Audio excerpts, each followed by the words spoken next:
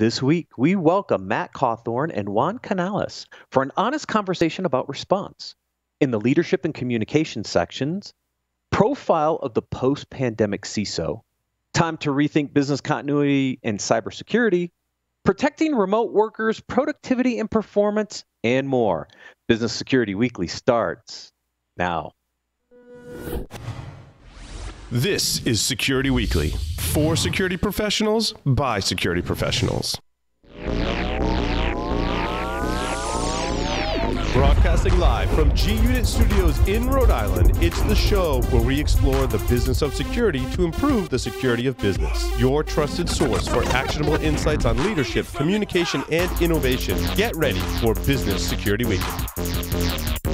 Most breaches are caused by exploiting oversights in basic cybersecurity fundamentals, but complex hybrid multi-cloud infrastructures make cybersecurity hygiene challenging. Red Seal can help. It shows you what's on your network, how it's connected, and the associated risk across public cloud, private cloud, and physical environments. With Red Seal, you'll get control of your cybersecurity fundamentals so you can protect your organization from the inevitable attack vectors and reduce your cyber risk. For more information, visit securityweekly.com/Red Seal.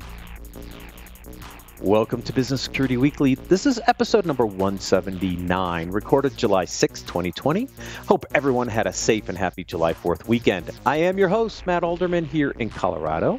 Joining me from G-Unit Studios in Rhode Island is my co-host, Mr. Paul Asadorian. Hey, thanks, Matt. It's good to be here.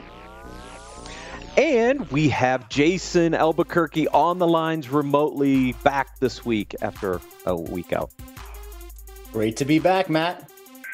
Yeah, one of these days we all have to get into studio. I don't know when, but we just got to figure it out. We do. Well, we're going to work on it. We are looking for high-quality guest suggestions for all of our podcasts to fill our Q3 recording schedule. Submit your suggestions for guests by visiting securityweekly.com/guests and completing the form. We just reviewed them last week, but every couple weeks we review them, approve them, and then Sam will reach out to schedule something to get you on the podcast. Also, with all the recent changes to Black Hat and DEF CON, we realize we can keep doing what we do best, host virtual podcasts. I'm proud to announce Hacker Summer Camp 2020, a Security Weekly virtual live stream event, August 3rd to August 6th, 2020. To reserve your slot now, visit securityweekly.com/summercamp 2020.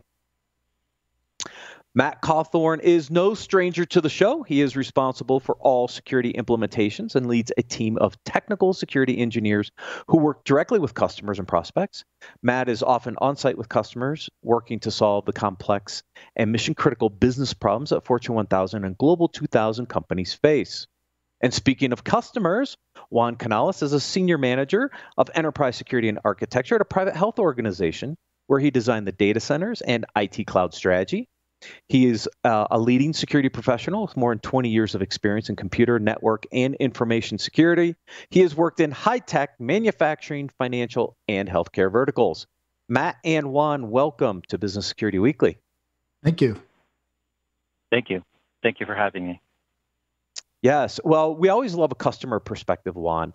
When we get the opportunity to do this, it's great because you really bring insights into some of the challenges you're facing in your organization. I think it just really helps people understand some of those challenges and how to solve them. We're going to talk response today. And what does response mean? And the way I kind of summarize this, right? When we look at the NIST cybersecurity framework, there's identify, protect, detect, respond, and recover. But the way people talk about response can vary in different disciplines in security. For some people, it's automated remediation, and for others, it's human manual incident response. And so let's start a little bit talking about some of the challenges with what does response mean? Sure. Yeah. Well, for me, response really depends on the type of event because it really starts there. We can all have something happen in the network, and we could react to that event. And in some cases, we could send an email. In some cases, it could be correlate with other logs, right? And so response could be defined by an action according to an event that happened. right? Now, what type of or what additional actions do you perform could become your response.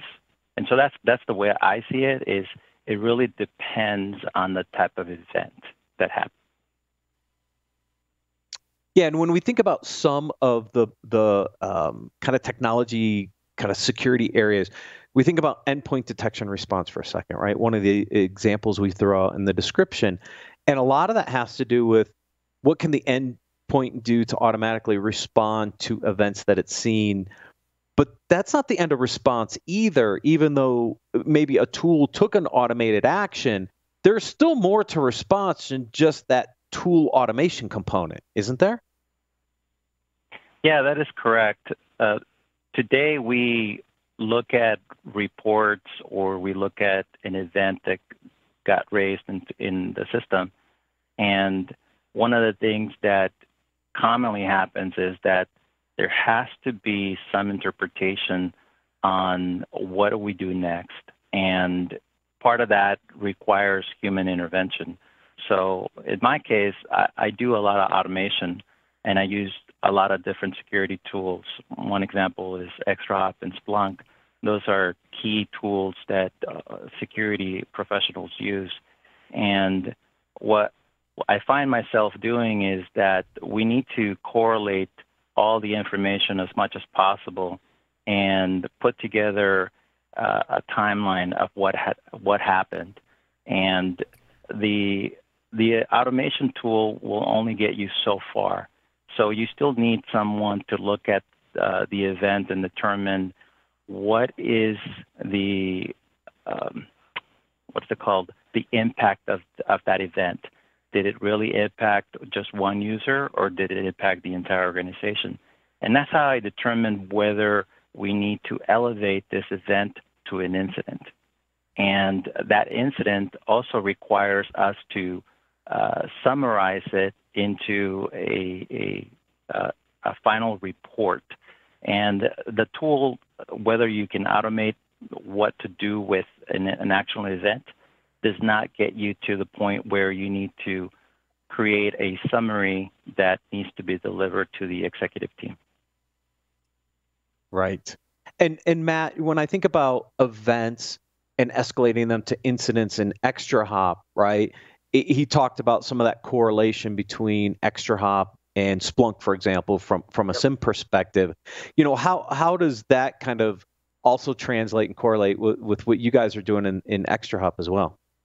Yeah, I mean, first of all, that distinction is a really interesting one to make, the difference between a discrete event and an incident, and it's worth thinking about for everyone's practice how you draw those lines, and then what data sources do you use. This is a very sort of common drum that I myself beat, and at ExtraHop we beat, is, you know, you really do want multiple sources of data to inform your decisions and your assessment to help adjudicate an incident or an event, as well as to respond to it and recover. So Splunk is a wonderful example of a SIM sort of log-based data source, and everyone should be doing that. Then there's the network component, and lastly would be an EDR, some sort of endpoint. And between those three things, what you'll find is they give you, I really believe in Pareto's law. And so it gives you sort of, for 20% of the investment in tooling, it gives you 80+% of your coverage from a security perspective. And so thinking about your practice, and from a detection perspective as well as an IR perspective, thinking about your practice along the boundaries of these data sources will really, really help, because we complement each other in various ways. And we all have our own constraints and our own limitations, and we're very, very complementary when you're using them in the way that Juan is using us, which is in sort of concert to help inform your decisions with data. So you identified 3 of Paul's 4 quadrants. He forgot threat intelligence. That also plays a very important set of data into this response discussion as well, doesn't it? It does. Yep. I totally agree. Threat intel, you could easily count that as a 4th. Yep. Right. My question is, I have a. Oh, sorry, go ahead, Juan. Oh, I was going to say that I have an example of where you need to do some intelligence, and see whether an event is actually an incident. One example is on my extra tool, we got an alert. A developer triggered an exfiltration event. After further analysis and correlation with all the tools, we determined that the event was triggered because the developer was querying a database and at the same time streaming a YouTube video in high definition. So that combination caused like a false positive. It was the developer triggering a query on sensitive data, but at the same time, it was masked with YouTube network packets. And so we were able to determine that incident or that event did not need to be escalated to an incident.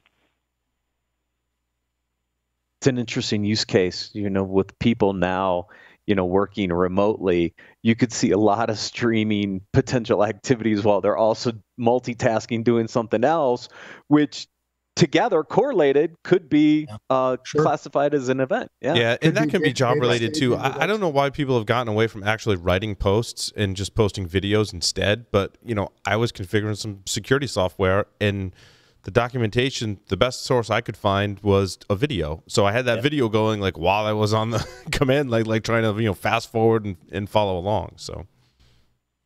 Right. Yeah, it's interesting. So Juan, that particular use case, just to walk that through and land it back on incident response, from a developer's perspective, we would see that developer system connecting to a critical asset, which would be a database, running queries, which could be correlated with staging, and then the subsequent exfil out the front end via SSL, right? And so those behaviors taken together and given context look suspicious. But to your point, when you're making that distinction, you need the investigative support behind the event, right? And so you were able to validate through whichever tools, you were able to validate the behaviors in concert with one another and in the context of one another, and realize that you didn't need to escalate or turn it into an incident. That's really cool. Yeah. Correct. And then, and I mean, that level of visibility is getting more and more important these days, right? I mean, with folks working from home, I'm at least within my organization starting to see a lot of that hybrid use of corporate assets, right? Where, folks are literally working more than they ever had when they were working in the office. Now they're leveraging our assets to do some personal things. So be able to correlate that back and have the right information that could determine, the line between an event and an incident is huge, right? Because you could have, without the right information, you could have flipped that into an incident right away. 100%. Yeah. And then I can also add the human aspect to this, because I called up the developer and I had all my evidence in front of me with the tools. And after further discussion with the developer said that the reason why he was playing YouTube video while querying the database was because he did not want to show his manager idle time. He wanted to keep something that kept the desktop on all the time. Right. So those are the kind of things that you get to experience right now when people are working from home. Yeah. Yeah. To your point, some of the biggest struggles that we're hearing feedback from our customers is the ability to measure productivity while folks are working from home. Because having a remote workforce for some leaders is uncharted territory or uncomfortable. And I'm hearing more and more from customers, how do you see, productivity? And I know I've actually seen some security companies start to make that flip into a traditional SIM to starting to have modules where you can see productivity usage for down to the individual level, right? So productivity is starting to become a hot topic these days with so much work from home. I think you just need to really... not going to turn this into a feature discussion, but for exactly these reasons, we just added VPN stitching to our most recent release, because now on the front end and the back end of a VPN endpoint or concentrator, we're able to correlate the far side of that connection with internal asset behaviors. And it turns out to be very, very useful for exactly those reasons. The lines are really getting blurred as to where the sort of edge starts and stops at this point. Big time, big time. Yeah, right. I'm seeing a lot of that conversation. And the funny part is they're coming to the security team to see if we have tools and insight to offer up productivity, productivity analytics and data. So it's kind of funny that, for something that would be more of a business type level analytics, they're coming to the security team because they know we have visibility down to the endpoints now. That is correct. And but now, one of the things that... Go ahead, Juan. I was going to say, one of the things that my security team have been doing to help with the incident response is trying to see if the tool can collect information as much as possible so that we can determine or make a verdict on whether something requires some additional attention. Maybe it needs to be approved by the CIO before we continue the investigation.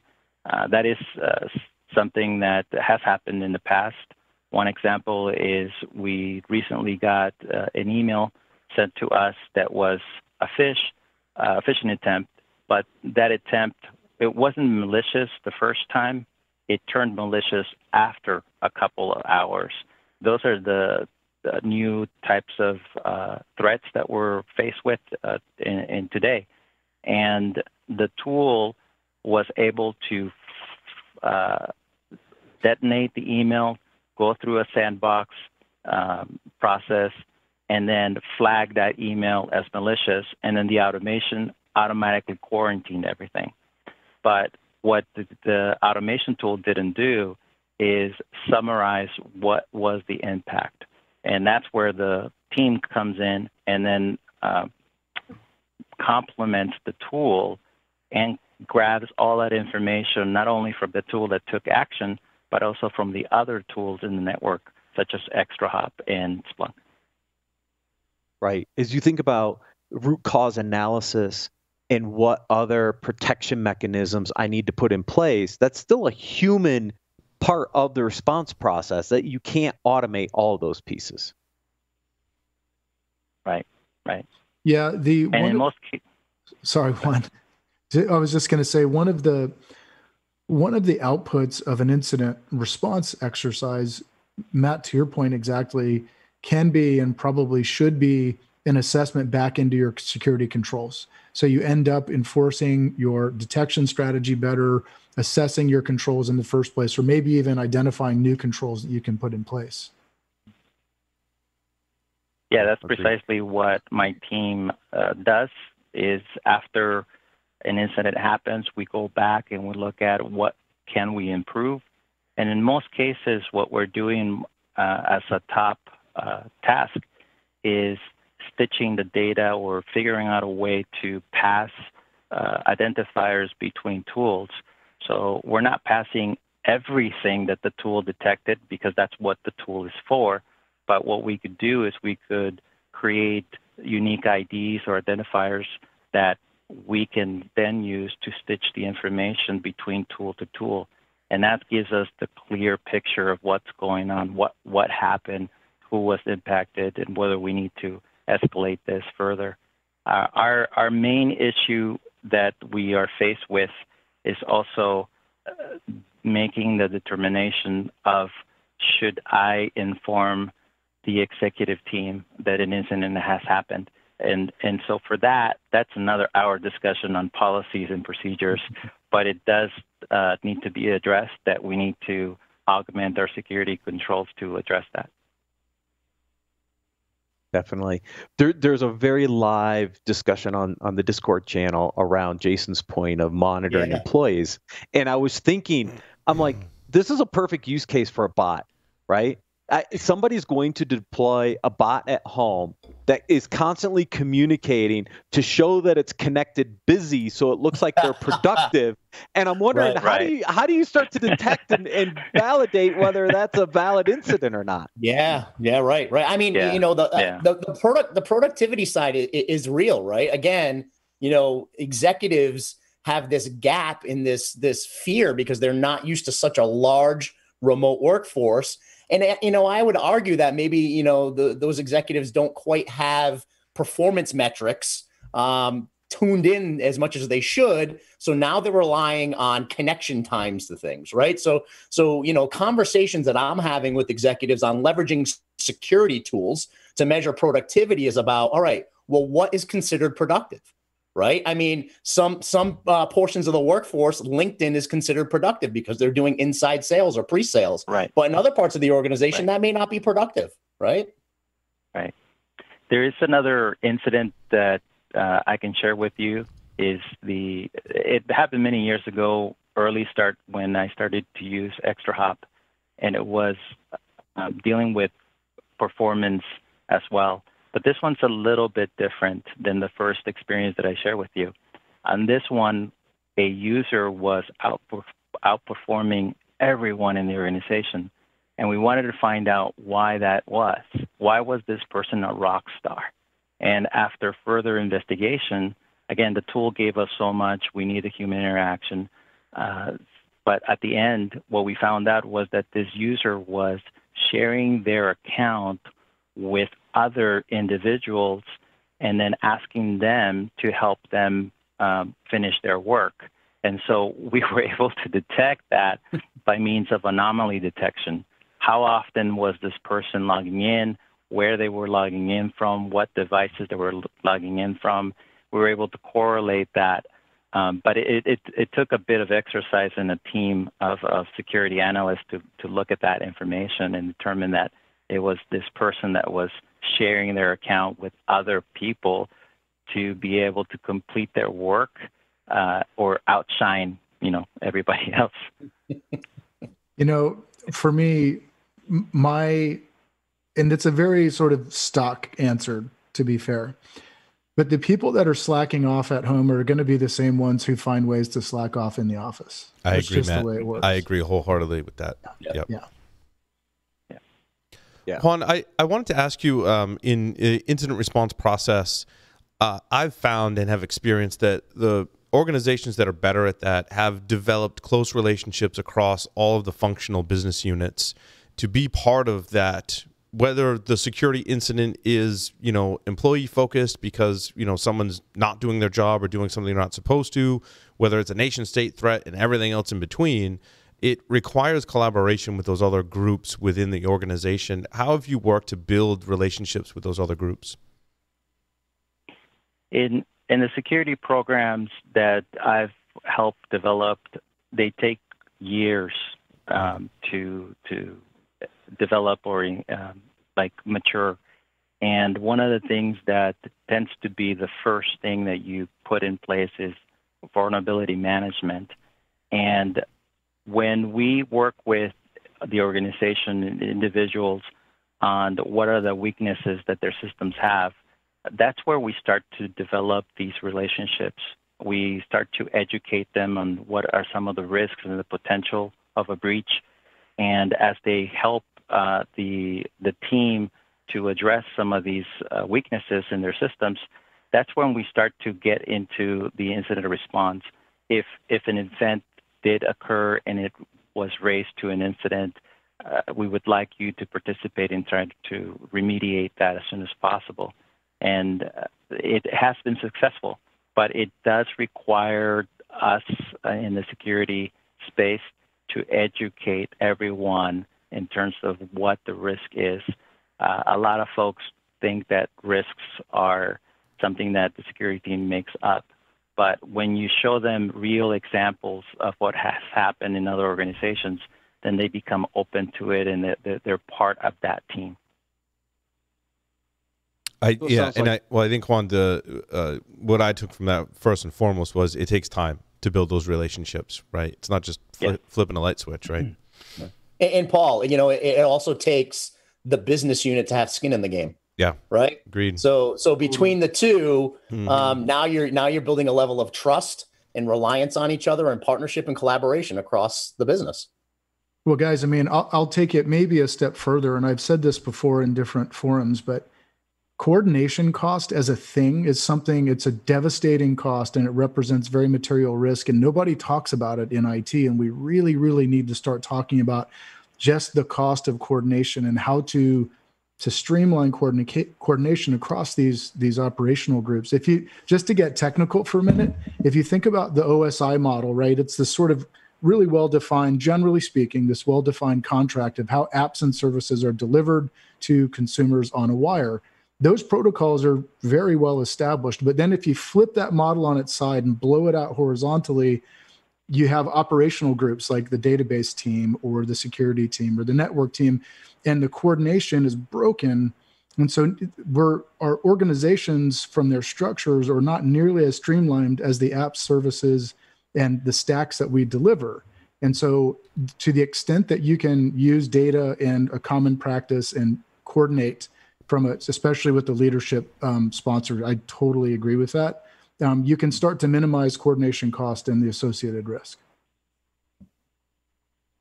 We definitely have a few articles actually that's going to hit on some of these points that we've highlighted today, because when we think about resiliency, we think about response and the recovery side of an incident and a breach.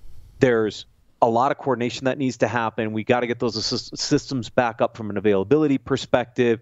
We're going to get into some interesting article discussions. But again, we can't automate all these pieces. There is a human element here that we have to continue to think about. And Juan, what I think has been encouraging is some of the examples you shared on where do you spend that human capital, because it's so precious. It's limited in an organization. I like Matt's analogy to the OSI model because it means I could tell my UDP joke, except you might not get it. Yeah. Had to slip it in, no? I can't not. I was waiting for that one. Great opportunity. Oh, gosh. Jason, Paul, any other questions while we have Juan and Matt with us? Good to go on my side. Yeah. Awesome. Matt, Juan, thank you so much for joining us on Business Security Weekly. Wonderful to be here. Thanks, I appreciate it. Thanks, guys. Thank you, guys. Appreciate it. If anyone wants to learn more about ExtraHop, please visit securityweekly.com/ExtraHop. We'll take a quick break and then cover the leadership and communications articles for this week.